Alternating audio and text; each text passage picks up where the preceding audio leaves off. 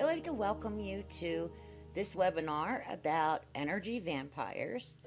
We're so happy that you joined us, and I really, really hope that this webinar helps you understand exactly how people can actually steal your energy without you even realizing it, and without them even realizing it. Because most energy vampires, which is what we call them, energy vampires, is that they don't even realize that they're doing it because they have so much going on in their lives and they're just looking to vent. So when I speak of energy vampires, please don't mistaken the fact that I am, don't think that I'm making it out like these energy vampires are bad people. Because most of the time, like I said, they don't even realize they're doing it. Okay? So let's begin. Let's first talk about energy vampires. And like I was just saying, energy vampires are those that unknowingly suck the positive energy from you when surrounded by them. They're the people that constantly complain and do nothing to change their circumstances from bad to good. They just want to vent, but after being around them, you feel drained, you feel tired, and then you feel in a bad mood. Well, what just happened? You felt great, and you were just in a great mood. They just stole all your positive energy and left you with theirs. I call it energy dumping.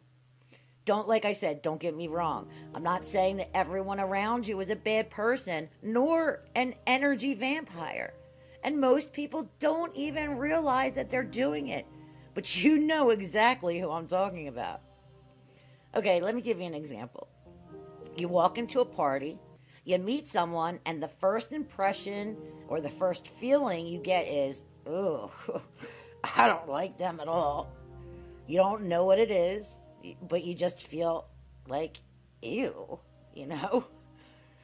Well, you're feeling the energy of that other person, and you're receiving a gut instinct that they're not good for your own energy. So later, during the party, you have a few drinks, you loosen up, you start talking to that same person, and you think, oh wow, they're not so bad at all. You exchange phone numbers, and they call you. You know how it gets when you get a couple drinks in you,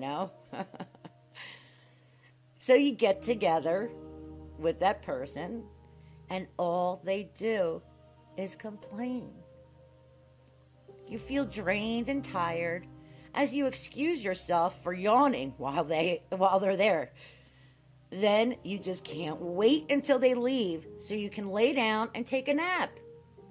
And as they leave, they thank you for listening to them and say, I feel so much better now that I, quote, let it all out, quote. I just needed to vent. Again, some people just need to vent. But the thing is, wait a second, let me correct myself. Some people need to vent, and we can still be there for them, okay? Now, you know who you can be there for and who just wants to complain. You know what I mean? So, use your own instincts on that. But we need to surround ourselves with light so we can protect our own energy from being sabotaged. Okay? So within that scenario, you had all the positive energy sucked right out of you. So if you remember, your first instinct, your gut instinct that was back at the party, was a sign to stay away. I know how this feels. I've done this more than once and had the energy sucked right out of me. But we have to learn to set boundaries. And that's the biggest thing. And surround ourselves with a light to protect our own energy. When we set boundaries, we have to learn to say no when we need to. Now, I'm not saying cut off your friends and don't help them with their problems. This is not what I mean at all. What I am saying is that we must protect our own garden of life from people that might try to interrupt the commitments that we have made to ourselves. the first thing we have to do is learn to say no without feeling guilty and stop saying yes because we feel we have to do something and then hold a resentment for it. You can say no in a nice way.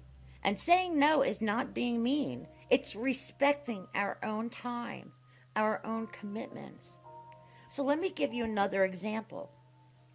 Did someone ever ask you to do them a favor and you're in the middle of doing something for yourself? They call and they ask you to do something right at that moment. You say, yes, of course I'll help you, as you roll your eyes and make a pouty face while you're talking to them on the phone. But as you're talking to them on the phone, you put on your happy voice, like, oh no, it's not a problem at all. I'm happy to help. After you hang up the phone, you stomp your feet and grab your coat and whisper negative things out loud to yourself like, oh, like I have nothing better to do but take care of their chores. Or why do I have to take care of them? Don't they have any family? Or when am I going to finish what I need to do? I know. I've done it. Your needs are just as important as anyone else's. And if you can't do something at that very moment for someone, but you seriously want to help that person, say something like this. Oh, I'm so sorry, but I'm in the middle of doing whatever you're doing. But if you want me to help you at this time, I'd be happy to help you. I almost guarantee that most likely they will decline and not ask you to do it later because they're so used to you doing it when they call. People get used to recruiting others to do what they need to do, things that they need to learn to take responsibility for. Again, I'm not saying if your disabled neighbor needs help in an emergency situation to tell them no, it has to wait. So please don't misunderstand what I'm saying.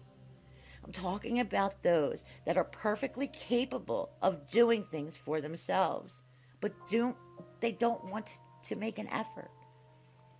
Just like we have to take responsibility for our own lives, so do they.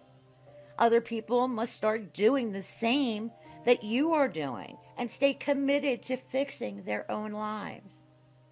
If it's something that they don't know how to do, tell them you will show them how to do it, so they do not need to count on you to do it for them.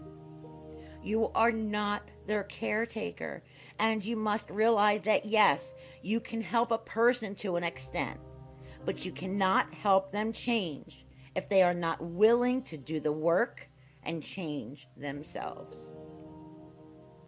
With that said, I'd like you to stop this recording, and I'd like you to do the cord cutting meditation that's included in this unit. As I said before, your needs are just as important as others.